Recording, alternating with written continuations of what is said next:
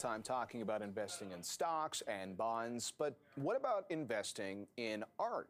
Actually, it's interesting when you look at one index that tracks the art world, the Art Price 100 Index simulates investment in the art market's 100 most successful artists.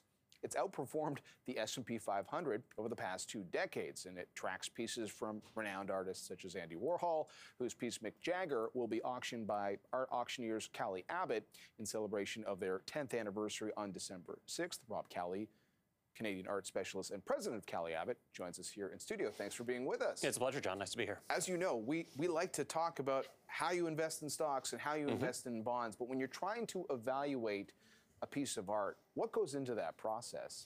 It's not dissimilar when you're looking at, certainly as investment. I mean, you're looking at the artist, so who has created the artwork, of course. You're looking at the quality. The quality is very important. If the artist is having a good day or a bad day, the period, what the artist is best known for, best period, subject matter, the condition, what's in fashion as well. So very much it does reflect the stock market as well in that way. A lot of different considerations. Are there a lot of different art investors? Oh, there are, absolutely.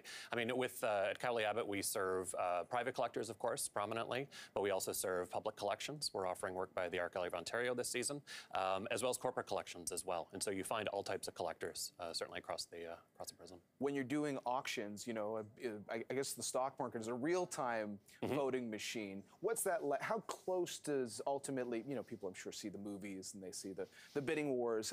How close can you get to actually having the right price to meet the supply and demand, et cetera, of a piece of art? Well, part of the market, I mean, part of our jobs as auctioneers is ensuring that we're estimating the artwork properly. So we're looking at the current market, we're looking at what similar works have sold for, and trying to provide an estimate that reflects the market. However, in quality and rarity, which drives all investment markets, as you know very well, you're finding you can certainly exceed what's expected. And we've been having that. We've been selling a major private collection now. This will be the 3rd season and final season offering it. 80% of those works have exceeded the high end of expectations, sometimes doubling and tripling their estimates. And is that because there is quite literally this investor interest in the appreciating value of a piece of art? That's certainly part of it. However, it is the quality and it's the rarity. And of course, that does play into it, is that the investment opportunity there plays into the quality, and in many cases, the once-in-a-lifetime opportunity to acquire some of these works of art. How does Canadian art fit into the global landscape? Because you guys are well-versed in both. But have a particular specialty as well in what's happening here in Canada.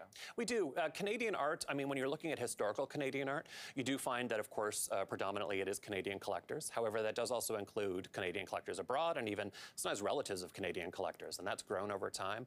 You know, we had Steve Martin had the Lauren Harris exhibition in 2016, which brought Lauren Harris's work to Los Angeles and Boston. So there's a lot more, certainly, interest from collectors abroad. However, we do also have artists who do trade outside of Canada.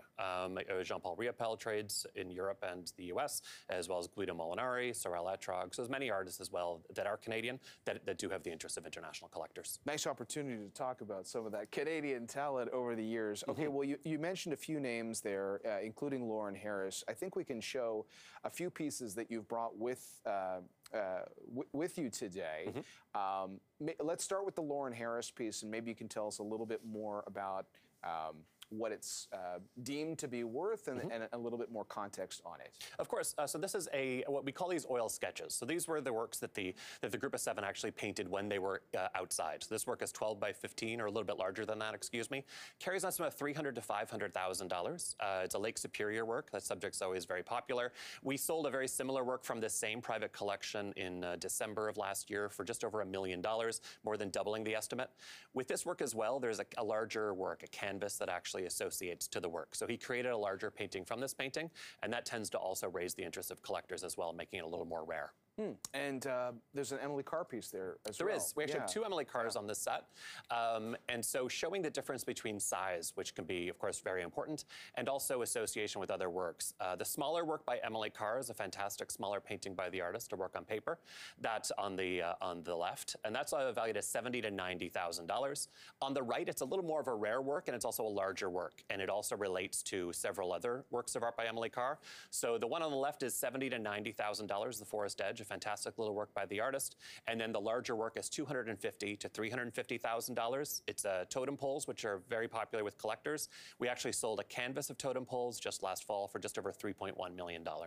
Wow. And so sometimes this can be an individual collector, but to your earlier point, I mean, it can be institutions. I mean, we're in bank earnings season. I think the banks have some pretty big collections themselves. They do. You find both TD and RBC have incredible collections. They've always been strong supporters of culture in Canada, as have many of the public institutions as well. And so you find incredible collections. I mean, even looking at TD, who has incredible post-war Canadian art, including Molinari and including Jack Bush as well. And so you do find that. You find that across this country. We're very fortunate to see our works in public collections. We started the segment by referencing Andy Warhol. I believe there's a Warhol, the Mick Jagger piece of art. Tell us a little bit more about, and this one is, there's an auction on the horizon here. There is. So the auction's Wednesday, December the 6th, so it's next week. So this work by Andy Warhol, it's a series of works that Warhol did. He was good friends with Mick Jagger. He created them from Polaroids, in fact. He took photos of him when he was staying at his home. And so this work's carrying an estimate of $135,000 to $175,000. Warhol has been incredibly popular, of course, leads the market. His paintings have sold for over $100 million. This is a print by the artist, and so again, $135,000 to $175,000. We actually sold a suite of four prints of the Queen just last spring, and those fetched just under $1 million. So there's a great deal of interest in Warhol's work, not only across Canada, but we also attract international attention for those works. So this is a great learning lesson. It's going to be a lot for, I guess, the first-time observers of the investing world that is art. What's a final thing just for people to think about if they're curious about getting into investing in art? Well, just like any kind of investing, research, and also aligning yourself with experts that can assist you, that have your best interest in mind. And so certainly coming along and going to the auction previews. There's no pressure to buy. The previews and the auctions are open to the public, but also going to museums and learning about the art that you may have an interest in. And then when you finally do make that decision to invest, you're doing so in an educated way.